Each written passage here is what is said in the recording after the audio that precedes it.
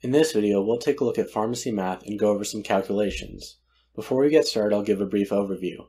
These examples are everyday calculations used in outpatient pharmacy settings such as finding day supplies, quantity sufficiency, and conversions. I've incorporated many different routes of administrations and varied dosage forms to provide a broad spectrum of calculations.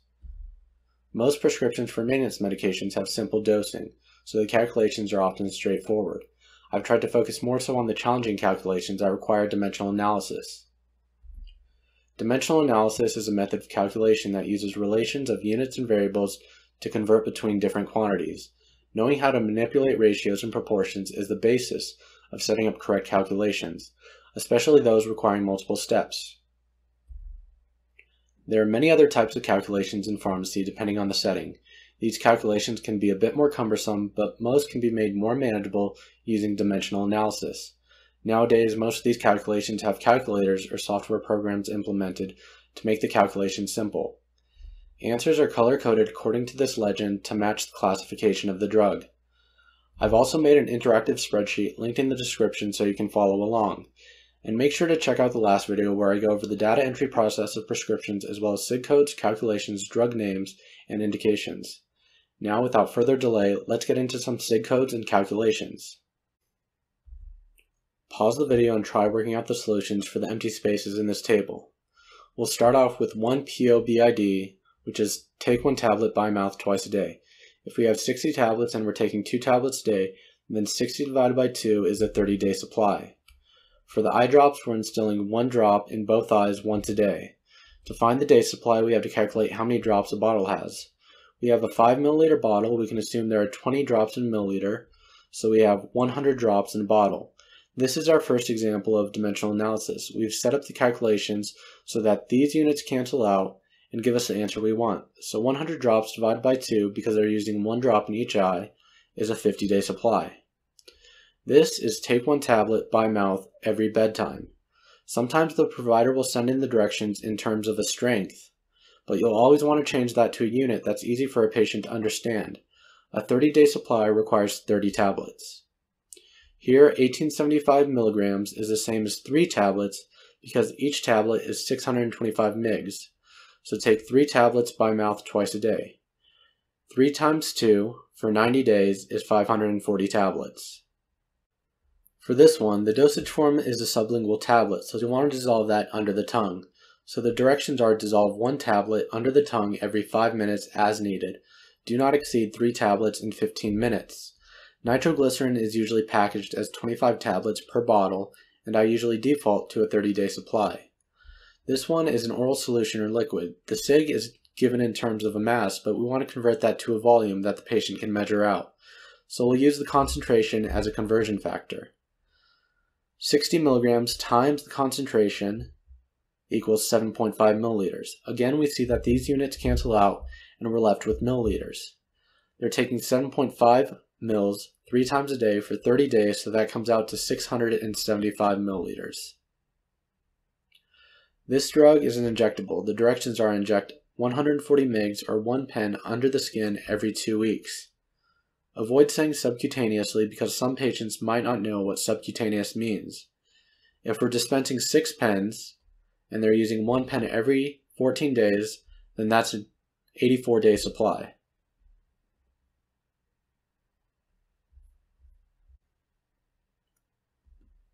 Here are a few more cardio drugs. Again, pause the video and try working out the solutions for the empty spaces in this table.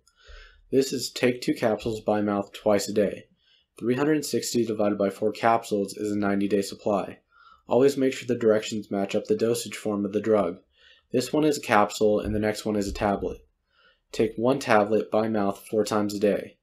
A 30-day supply is 30 times 4 for 120 tablets. Warfarin dosing can be tricky, but writing out all the steps makes it much easier. So these directions are take 1 tablet by mouth on Monday, Wednesday, and Friday. Take 1 and 1/2 tablets all other days of the week. For this example, you'd want to avoid saying 1.5 tablets because the patient might mistake that for 15 tablets. So fractions like 1/2, as shown in this example, are preferred when writing out most directions and when not working with whole numbers. Then let's make a table like this to see how many tablets the patient is taking in a week. For a 90-day supply, there are 12.86 weeks, If they're taking 9 tablets every week, then we would need 115 tablets for a 90-day supply. Next up are eye drops. This is instill 1 drop in the right eye once daily. First, calculate how many drops are in a bottle. It comes out to 50 drops per bottle, so this is a 50-day supply because we're using 1 drop a day. This is typical dosing for the Eliquis starter pack.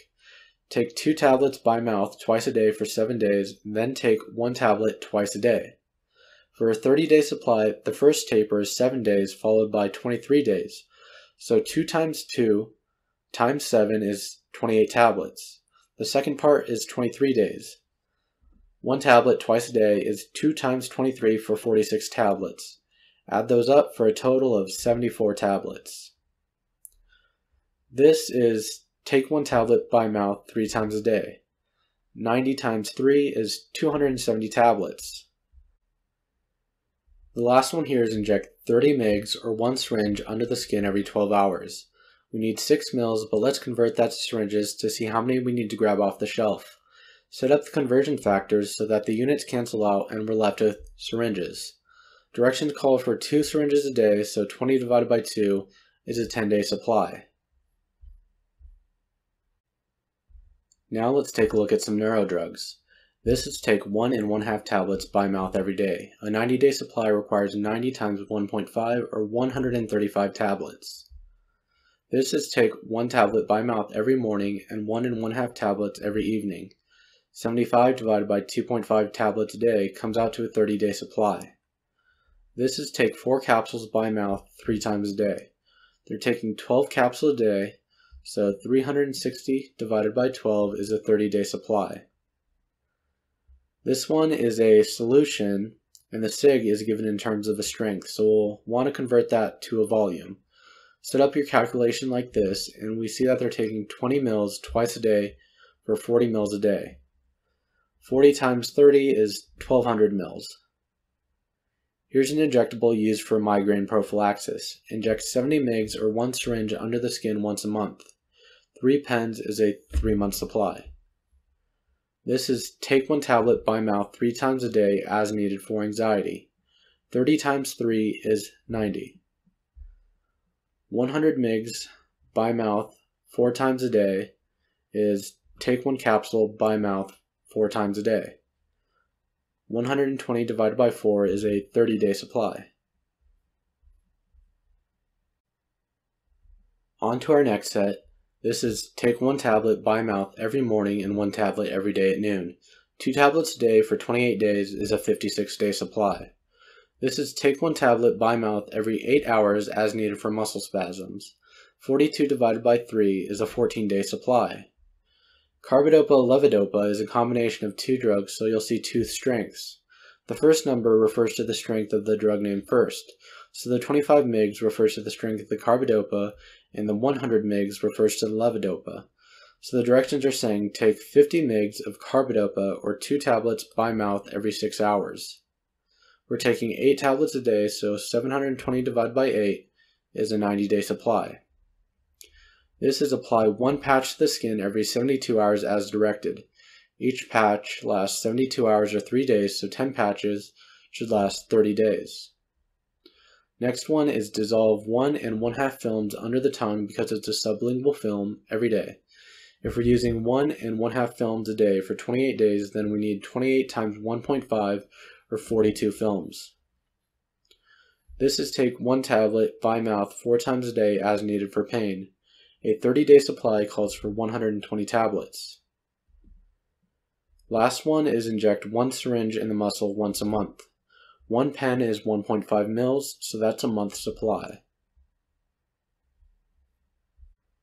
Moving on to some gastro drugs and our last set for this video. For suppositories, remember to include unwrap in the directions because a lot of people have never used suppositories. So this is unwrap and insert 1 suppository every bedtime for 1 month. A 30-day supply is 30 suppositories.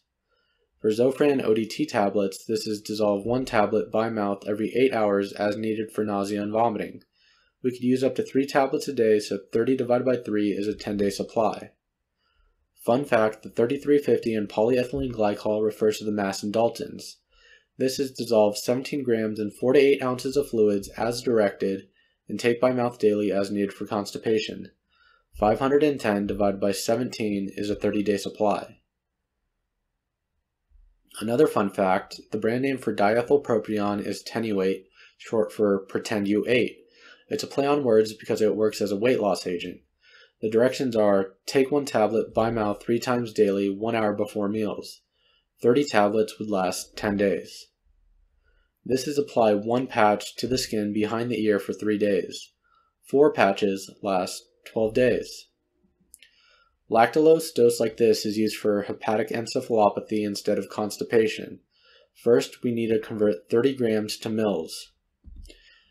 After the calculation, we see that it takes 45 mils by mouth 4 times a day. Each pint is 473 mils, so we have a total of 1892 divided by 180 is about a 11-day supply. Last one is take 2 tablets by mouth 4 times a day for 2 days, then take 2 tablets every day for 12 days. Add that up and we get a quantity of 40 tablets.